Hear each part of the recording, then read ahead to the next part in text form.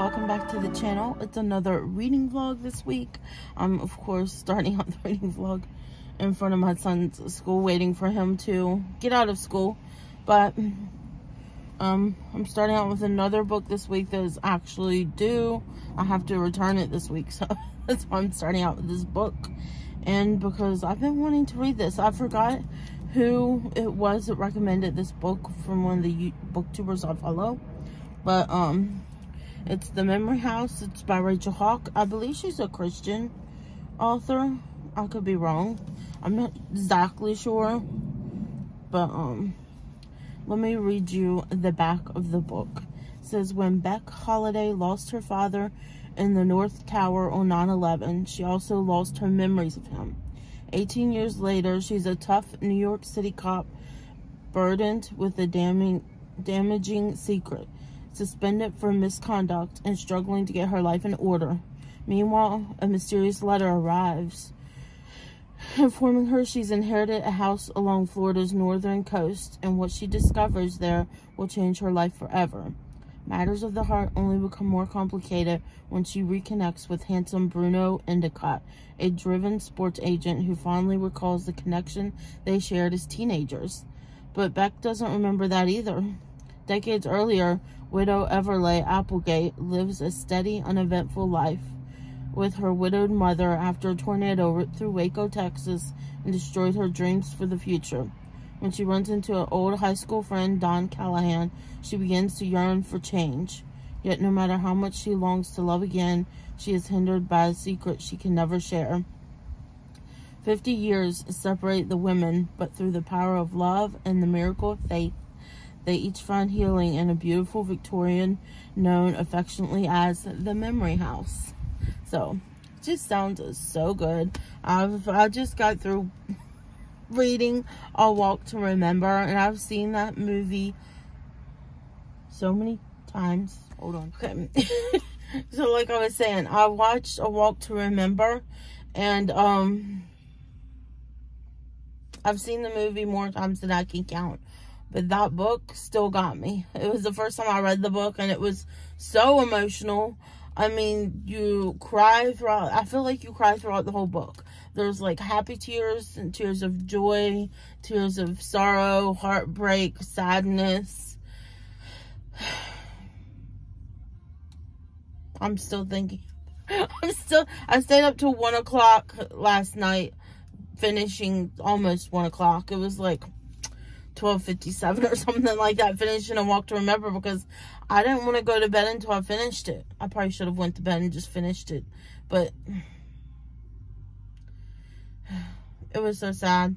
I have a feeling that this is also going to bring me tears.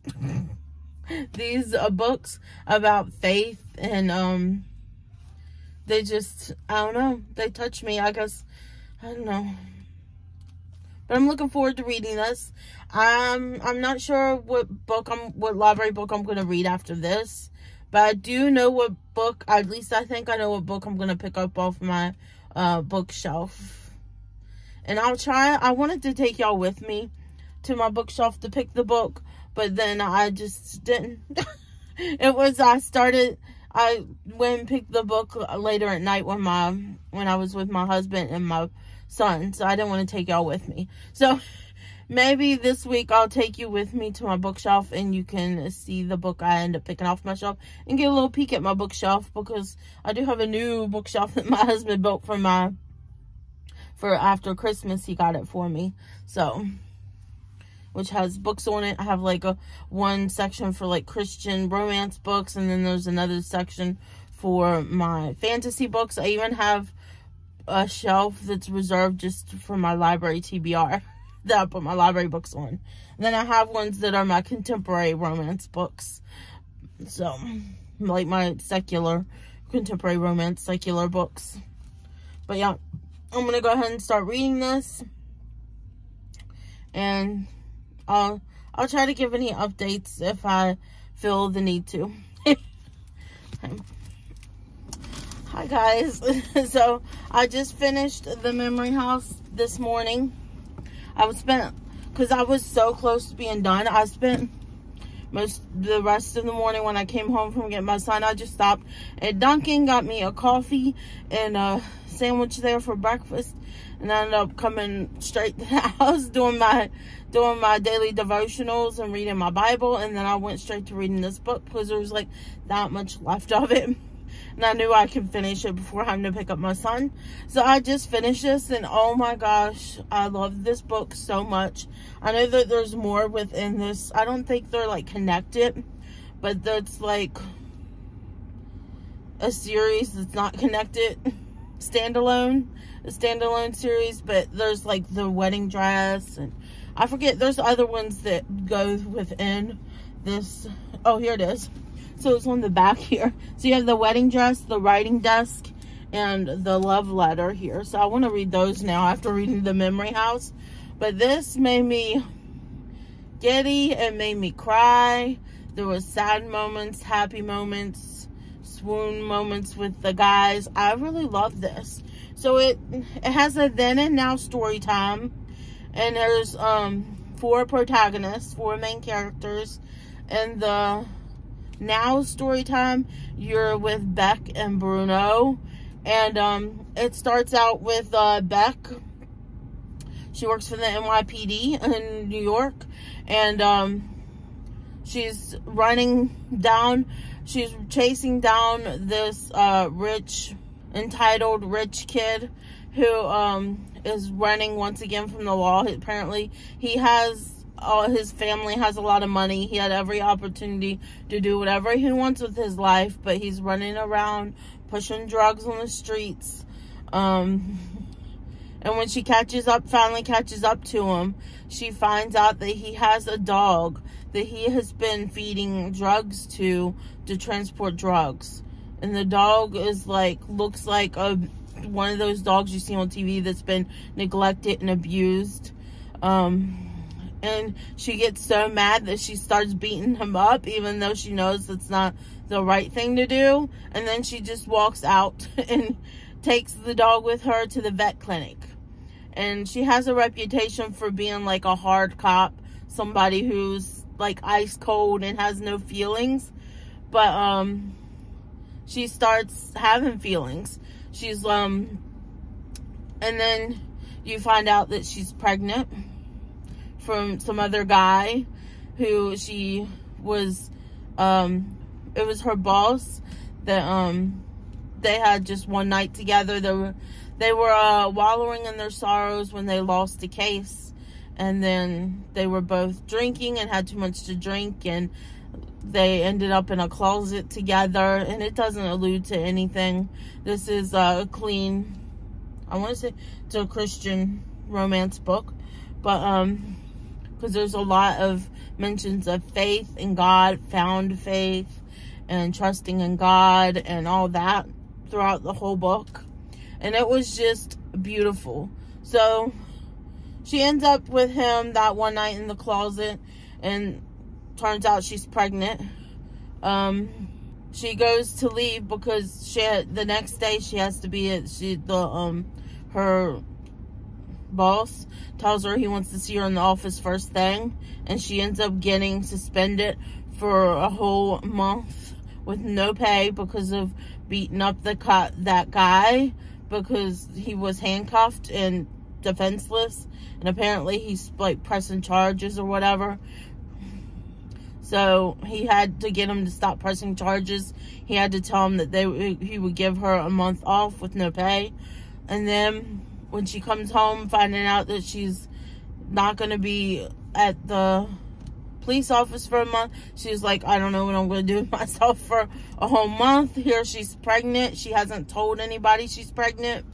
But she tells him when she goes to leave out of the office, because he was like asking her, what's going on? You're not normally like this. You don't normally care this much about anything. And she tells him when she's getting ready to leave that she's pregnant. And then she runs into her other superior, the one that she had an affair with, and tells him too that she's pregnant. It turns out that he's already told his wife and they've been in marriage counseling and working through it. But he promised his wife that it didn't end up in her having a baby. Well, turns out that it did, and she just hasn't been telling anybody. She's been keeping it a secret and trying to ignore it. But you can only ignore pregnancy for so long, am I right? Before it starts showing. So when she gets back home after all of this happens, she has a letter. Her mom, she still lives with her mom. Her mom says, there's this letter for you that came in the mail, and it looks like it's the last will and testament of this Miss Everleigh. And she has no idea why she has no idea who this is. Her dad died in 9/11 rescuing. She knows that her dad died in 9/11 trying to rescue people from the Twin Towers when they went down. But she only knows that, I think, because her mom told her. All memories surrounding her dad, she's like kind of had amnesia about, so she doesn't remember who this lady is, why, and she's leaving her house and pretty much leaving everything to her house and all her money and everything. She's just leaving to her and her will, and she doesn't know why. So she kind of travels to Florida to try to see if she can figure out why she left her the house and who this woman is. And needless to say, when she gets to Florida, she runs into this guy. His name is Bruno, and apparently they were childhood friends. And she used to go down there every summer with her dad, everything, and spend time at the Miss Everleigh's house. And they would spend time together. They were best of friends during those summers when she was down there. And they just start talking again and getting to know each other again and everything. But then you have the then timeline, which takes place in the 1950s. And it's with Miss Everleigh. And it talks about her life. She had a tragedy happen to her also. She lived in Waco, Texas. And there was a tornado that came through, and she was all by herself at the house, but they had a storm shelter that she went and hid in when she heard the storm was getting really bad with her dogs that she had. And after the math of that happened, people discovered her in the cellar. She found out that there was all the houses were blown over. None of them had made it in the tornado, through the tornado. And not long after that, she found out that her husband, then Rhett, he had died in the tornado. They had his body. And she kind of just stopped living her life after that. She said she promised at his funeral that he would never be forgotten, that she would always remember him. And then she kind of just stopped living her life. She stayed with her mom. Her mom is also a widow too. So she was treating her like just some old widow, even though she's in her late 20s, early 30s, I think. And she's living like she's an 80-year-old widow with her life half in a grave and not even really living. And then she meets this guy named Don, which she already knew him. I don't remember how, but she already knew him. And he starts talking to her. He asks her out on a date. She goes and she tells her mom, it's just dinner. That's what she keeps saying. It's just dinner. But then things just keep progressing. And she ends up falling for him. He ends up falling for her and wants her to marry him. And she doesn't know if that's what she wants, because she doesn't want to forget about Rhett. And she promised that she wouldn't ever forget him and the memory of his funeral. So that's pretty much what the book is about. You find out more about Everleigh and then Dawn and their love story, and then Beck and Bruno and his love story and what they're going through. And through all of this, there's found faith with Beck and Bruno.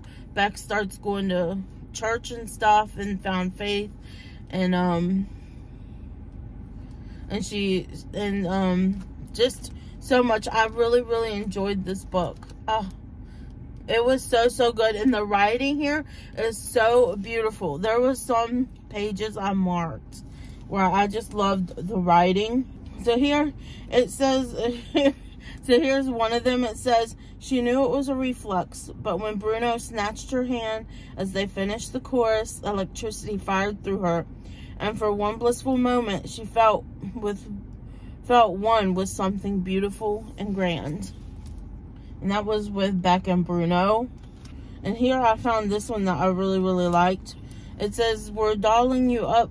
This was with Evelyn when she starts seeing Dawn, and she has one date with Dawn, and then she's like wanting to get a new wardrobe and fix her hair, and she starts coming back to the world, back to life a little bit.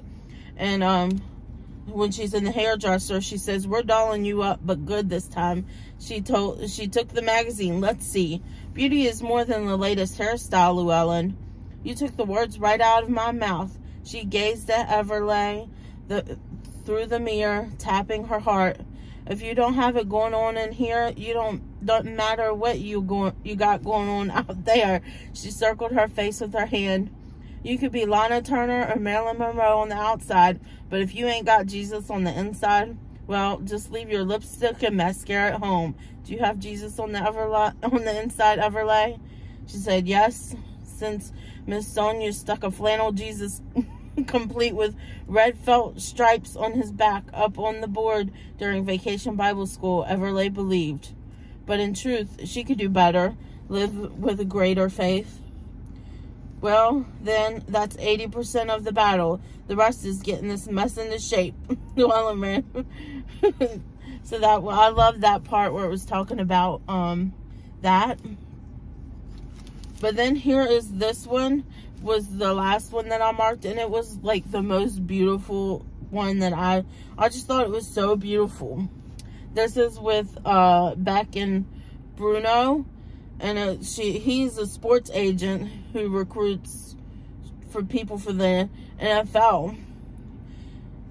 And Beck is saying, it says, Beck listened as he ranted about his reputation and how sure he felt sorry for the kid who worked so hard, but how many times did he have to say it?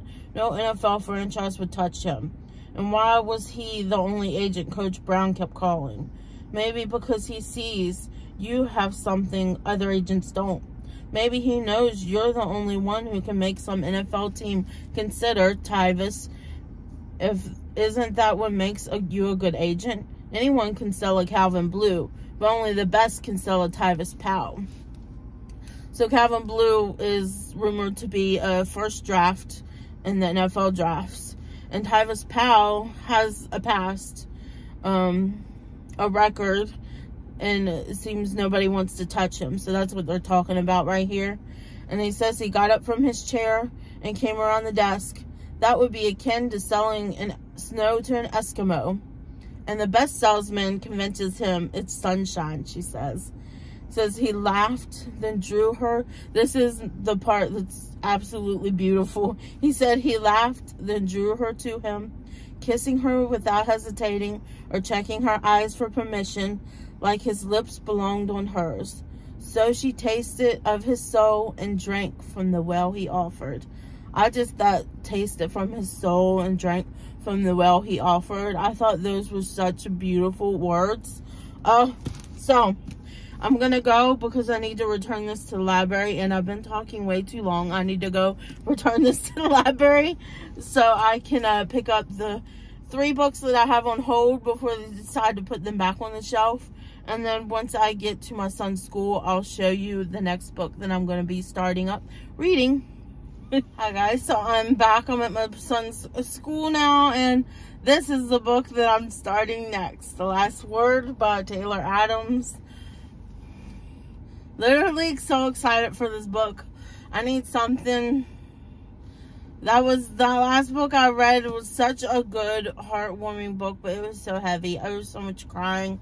I need a book that's not going to make me cry. So, this is the next one that I'm reading.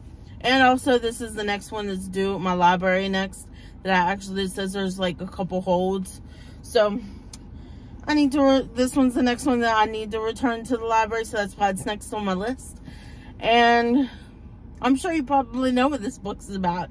Pretty much I know it's, what I know from people told me, it's about a person who writes a 1-star review for an author. And then I guess the author comes for him. That's what everybody says when they read this book. But I'll read the synopsis. It's on the inside of the page. It says, after posting a negative book review, a woman living in a remote location begins to wonder if the author is a little touchy or very, very dangerous. In this pulse-pounding novel of psychological suspense and terror from the critically acclaimed author of No Exit and Hairpin Bridge, which this is the first Taylor Adams book that I'm going to be reading. I haven't read No Exit. I do have it on my shelf to read, No Exit, but it doesn't have any holds on it, so this is the one that I end up reading first. So it says, Emma Carpenter is living in isolation with her golden retriever, Laika, house sitting in an old beachfront home on the rainy Washington coast. Her only human contact is with her enigmatic elderly neighbor, Deke, and via text with the house's owner, Jules. One day, she reads a poorly written but gruesome horror novel by the author H.G. Cain and posts a 1-star review that drags her into an online argument with none other than the author himself. Soon after, disturbing incidents start to occur at night. To Emma, this can't be just a coincidence. It was strange enough for this author to bicker with her online about a lousy review. Could he be stalking her too? As Emma digs into Cain's life and work, she learns he has published 16 other novels, all similarly sadistic tales of stalking and murder. But who is he? How did he find her? And what else is he capable of? Displaying his trademark command of rapid fire pacing, unnerving atmosphere, and razor-sharp characterization, Taylor Adams once again delivers a diabolically disturbing and deadly game of cat and mouse. This sounds like it's gonna be so good. If it's as good as it's sounding and everybody's talking about this, I'll probably be able to read it in a couple days. So, and then there's like this page here that says, this is a work of fiction. Names, characters, places, and incidents are all products of the author's imagination and are used fictitiously and are not to be constructed as real. Any resemblance to actual events, locals, organizations, or persons living or dead is entirely coincidental. Are you sure? So this came out last year, and I wanted to read it then too, but there are so many books and not enough time to read. Let me just tell you that. So, there's so many books I want to read, and it's like, I gotta read them all, but there's not enough time to read them all. I could literally do nothing but read, and I still wouldn't be able to read all the books. But anyways, I'm gonna go ahead and start this book. I did pick up some books from the library, which you're gonna see. Look, I'm praying you're gonna see it before you see this vlog. Hopefully I can read this book. Today's Tuesday. Hopefully I can finish this book on Wednesday and make it to my other book on Wednesday. Because I do have a book that I already picked off my shelf that was just calling to me. And it's not really a fiction. It's kind of like a, I want to say a memoir or a nonfiction. You'll see when I show it to you. But it's just a small novella. So I figured that'll probably just take me a day or so to read. My hope is to be finished reading all these books by Friday. So it's Friday, my son doesn't have school. It's Lunar New Year, and they gave them off of school for Lunar New Year. And then Saturday I want to go visit my mom and dad. So I'm not gonna, usually I will edit my videos and post them on Saturdays, with the exception of this last video, which is I'm gonna try to edit when I get back to the house after picking up my son, and have it be posting tonight. And And then while it's like uploading to YouTube and stuff, I'll be continuing to read this book. But yeah. So I don't even know how I'm still going. I did not sleep good at all last night. But yeah, I feel so energized today. Barely had any sleep. Energy 1,000. I don't understand it. Maybe it was the Dunkin' coffee. I got a Dunkin' coffee this morning, and I haven't had one in a long time. Used a gift card I had to get some coffee. So I thought, because I'm just going to sit down and read a book. So I got a coffee and a breakfast sandwich and just drank that and ate the croissant while I was doing my devotional and reading my Bible and then reading my book. I was drinking the coffee the whole time, trying to stay awake. But yeah, I'm going to go ahead and read this. And in another video that hopefully you'll see before this, I don't know if you will honestly see it before this. I want you to. But I don't know if you will, because that means taking time away from reading my books. We'll see. It depends on how fast-paced this book is and how much I get through it as to whether or not I will be able to finish the video, because these books are going to be going on my February TBR video. It's already February and I haven't posted it. Most people posted theirs February 1st. I'm already the second weekend of February and I haven't even posted it. And I wanted to post it sometime this week, but we'll see. Thursday, I think, is the day I was aiming to post it. That means editing and uploading in the same day. Which usually the TBR videos don't take me long to edit and everything. So, I don't know. I guess we'll see. We'll see how this goes with my reading. If I'm pretty fast at reading this book, then I'll definitely be able to do that. But depends on how this writing is. Whether it bores me or whether, oh no. I'm like so excited. Okay, I'm going to go ahead and start reading this book, because I can literally get so much read while I'm waiting here for my son to come out of school. I don't know why, but I get a lot read. I don't know if it's just something about sitting in the car. I'm less distracted by things. So I don't know. I feel like I get the most read while I'm sitting here waiting for him to get out of school. Let me go read and stop talking. I'll give you an update when I'm done, or if there's something that's like extreme that happens. I have a tendency to give more updates with thrillers. So if there's any updates while I'm reading the book, you know, I'll be back in here letting you know. Hi guys, so it's the next day now, and I'm about halfway through this book. It's so good. Like, it starts out with the action right away. As soon as you start reading the book, action. Like, it starts out right away. It's about this girl who's house sitting for these properties that are off season during the winter time. So this takes place during the winter, and it's insane. So she's like, I guess that's her job, is to watch this house and stay here during the off season. It's like in the middle of nowhere, but it's near a beach, because she talks about walking to the beach. And then the only thing is she has a neighbor, and they both have a telescope and a whiteboard, so they're watching each other through the telescope and communicating that way, but she hasn't like actually talked to him in person. But it starts out, she's there in the house. And she's reading this book. She rates it 1 star, leaves the review, and then the author, the next day, she finds out that she has a reply to her review. So she goes and checks it, and the author replied to her review asking her to take it down because it deters other people from reading her book because of the 1 star review. And of course, it doesn't really tell you like the whole 1 star review and what, I wonder if I can find it here where he read it. It doesn't tell you in the beginning what the 1 star review was, but, let me see if I can find it here in the book. So here it says, I finally found it. Here it says, where he's finally at her door, and he knocked on the door. And before this, she was already seeing like creepy things in the house. She thought she was seeing stuff while she was sleeping in her room, like watching her sleep.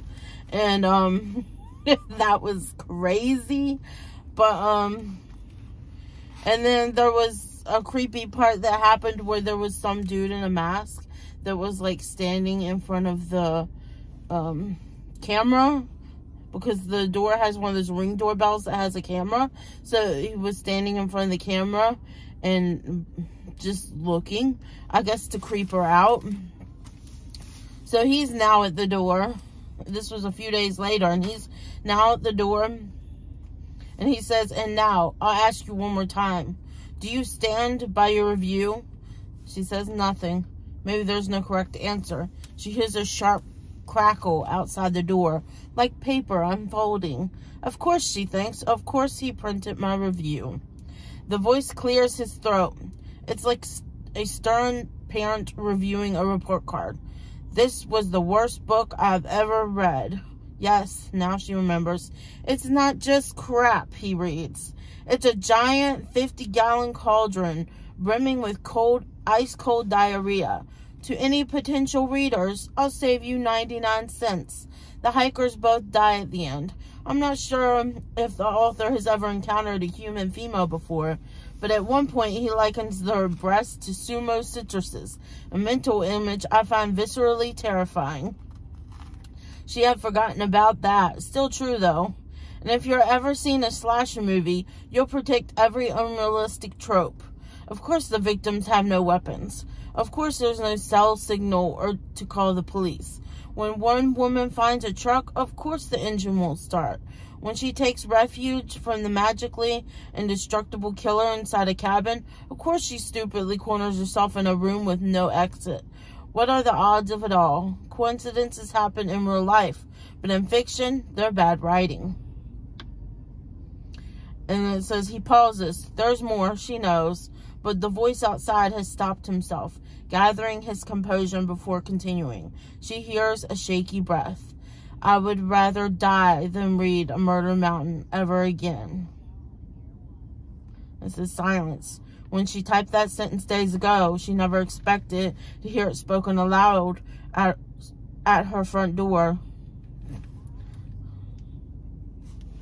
Then a draft of cold air strokes the back of Emma's neck, and she remembers with a growing pit in her stomach, the back door is still open, just a few inches. Her dog, Lakia, is still outside. So that's her 1-star review of the book. I think maybe she was a little bit harsh in her review. I mean, you could be nicer about giving a 1-star review, being like, this just wasn't a book for me. To me, it was too predictable or whatever. But wow, I would rather die than read the book again. That is a little dramatic in my opinion. But yeah, I am really enjoying this book. So pretty much we're in the middle of him now. He's in the house. He's already tried to kill her dog, and where she said her dog was outside. She found him outside. She kept calling him back. She thought he had already killed him. And no, he fed her dog raw chicken breast with rat poison embedded in it. So she's been trying to make her dog throw up so he can throw up the poison and he won't die. And now she's just like hiding around the house waiting for him to come at her and everything. And that's pretty much where we're at. He's still trying to get her. There was somebody that showed up. She thought it was the police, and it was a FedEx guy. He tricked her into thinking it was the police, but it was a FedEx guy that he ended up pretending he was police with. But yeah, this book is insane. I'm really liking it. It's super fast-paced. I definitely think if I really try, I can finish reading this book today, so I can start my next book tomorrow. But I am really liking this book. I think it's pretty good. But I do think her review is a little harsh. I agree with him. It's a little harsh, her review. I would never say that to a book, even if I do think the book is a 1-star book. I would never say that I would never write that type of review. It would be a nicer 1-star review, that's for sure. Because, you know, not every book is for everyone. But anyways, I'm going to go ahead and get back to reading it. I don't want to keep this update too long. But, yeah, I'll let y'all guys know. I do have a couple theories, which I did want to sprout that in here before I leave. I have some thoughts. So, like I said, the neighbor next door. I have a feeling that maybe he's the accomplice, because he does have an accomplice. She realizes that when the owner of the house sent her the picture of the Ring doorbell, the picture of the person that was outside her doorbell, and she says it's a different person than this guy is, and then it makes her realize that he has an accomplice. Of course they do. In all horror movies, there's an accomplice. Think about Scream. There was an accomplice in that first book, or first movie. But, of course he has an accomplice. I have a feeling it might be the neighbor next door is the accomplice. So the one that was caught in a picture with the mask on, I feel like that might be her neighbor. And then he talks about his mom sometimes when he's like, because he's like writing the book as he's hunting her down. He's writing a book called Haunted Beach or something like that. It's like the Haunted Mountain, but this is Haunted Beach because she's living near a beach. So he's like writing the novel as we're going through the book also. So we're getting like little excerpts of where he's written part of the novel that he's going to be releasing next. So in the beginning of his novel, he talks some about his mom. I think, and my other theory is that maybe the lady that owns this house, that she's been staying and upkeeping the house and watching it for her during off season. Maybe that lady is the killer's mom, the writer's mom. I don't know if any of my theories are correct. And I don't think I'm going to tell y'all if I get any of my theories correct, because then that would totally spoil the book. But we'll see. I usually have all these theories and I'm usually never right. So if I'm right this time, it'll be a miracle. So I'm usually easily tricked with these books. So anyways, I'm going to go ahead and go back to reading. It is so good. I can't wait to keep reading it and find out what happens next. Because, ooh, is it going down now? Okay. Bye, guys. Hi, guys. So, it's been a minute. It's now Super Bowl Sunday since I'm filming this, and I haven't updated you guys on my reading. I am done reading all the books I said I was going to read this week. So, first of all, with The Last Word from Taylor Adams, I need to return this on Monday, but this was really, really good. Every time I thought that it got to the twist, there was another twist in the book, and I really enjoyed it. The writing kept me engaged. It kept me wanting to read. When I wasn't reading the book, I was thinking about reading the book and what was going to happen. So I really, really enjoyed this book. I definitely would read more by Taylor Adams. If you don't know what the book is about, I think I read those synopsis for you, but I give it 5 stars because there was just so many twists that I didn't expect. And I did tell you guys that I had like a theory, and I'm not going to tell, like I said before, I'm not going to tell you if I was right. You have to read the book for yourself to find out, but it was really good. There was some language in the book, but nothing that bothered me too much that I remember. So it wasn't too explicit, I guess you could say. But yeah, I really enjoyed it.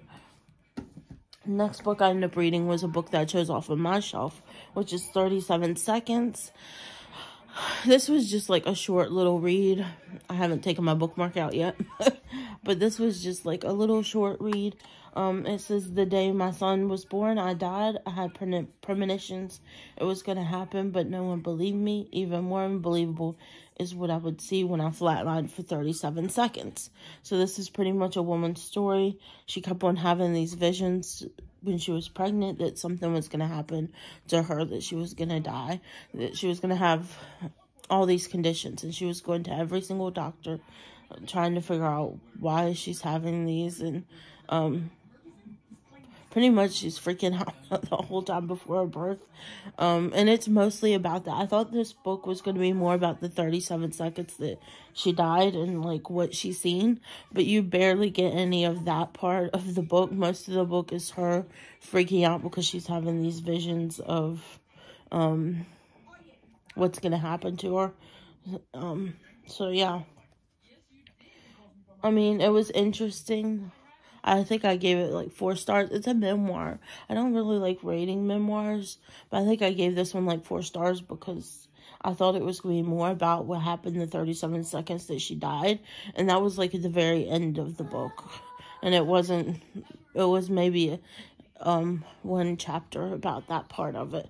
It was more about, like I said, more about her pregnant, what was happening to her while she was pregnant, what was happening to her while she was in a medical induced coma because of what was going on with her. It was a very interesting read. But yeah, I gave it 4 stars. So that is the end of this reading vlog this week. I'll probably film Monday. I am already starting my second reading vlog, and next week's is going to be a full week of me reading on my Kindle, so look forward to that. I'll let you know then what books I'm reading, because I have a couple of ARC books I have to read, and then there's these new Valentine novellas that was exclusive to the Amazon Kindle, so maybe I'll be reading those. So anyways, that is my video this week. Come back next week if you want to see what Kindle books I'll be reading. And I hope you guys enjoyed this little reading vlog. If you like this video, please give me a thumbs up down below. And if you're not yet subscribed, I would greatly appreciate it if you consider subscribing to my channel. And next to the subscribe button is the bell. You can ring that to be notified of all my future uploads. And I hope you guys are having a great day, night, weekend, whenever it is you're watching this. And I love you, and so does Jesus. Bye, guys.